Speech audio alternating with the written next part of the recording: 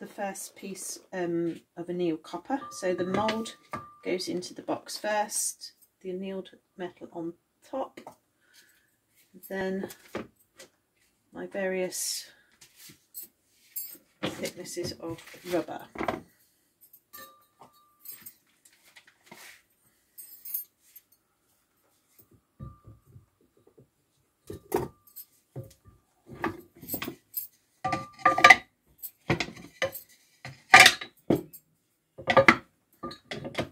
Then the whole box goes up onto the platen.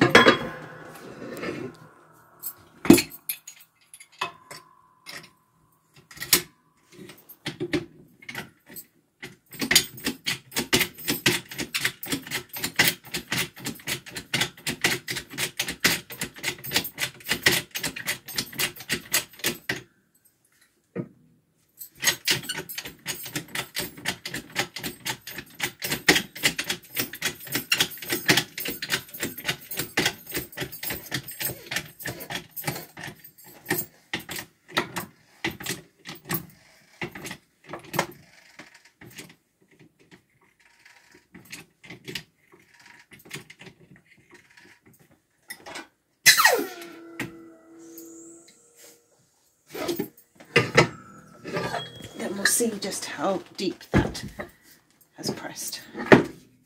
Okay.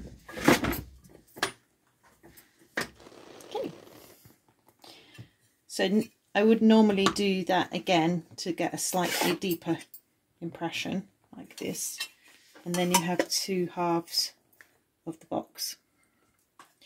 So the next process is to cut the shape out like this. So you then have two halves that fit together like that, with a bit of sanding and filing. Then it's on to the hinge making process. So a large piece of tube, a jointing tube, gets soldered to the edge that you want to have your hinge on, and then you cut through that piece of tube so that the two halves of the box are released. And then when it opens up, you have a channel here that the knuckles for the hinges can solder into. And then when I have the corresponding ones on this half, it would go together like this, and a piece of wire goes down through there and is riveted, and that forms the hinge. Then the next bit is to make the little bobble that the clasp goes over and the clasp. So to make the bobble, I form a bead on the end of a thick piece of wire and hammer it and forge the wire out until I've got a nice piece that's the right width and the right thickness. And then I cut it off from the main wire. For the clasp, again I have a piece of wire and I form a bead on one end, put thread two pieces of tube onto the wire, and then form a bead at the other end. This lets go. I then bend it up using pliers to form the clasp shape. And then it fits.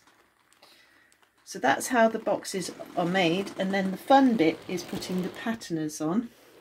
As you can see here, there's a variety of different patterners, and some have textures as well. This one has a texture on it too. Then once the colour has been achieved, I then line them all with either suede or leather. So this one's got a lovely terracotta suede that complements the sort of brown of the patina. This one has got slightly orangey brown bit to the patina and is lined with bright orange suede.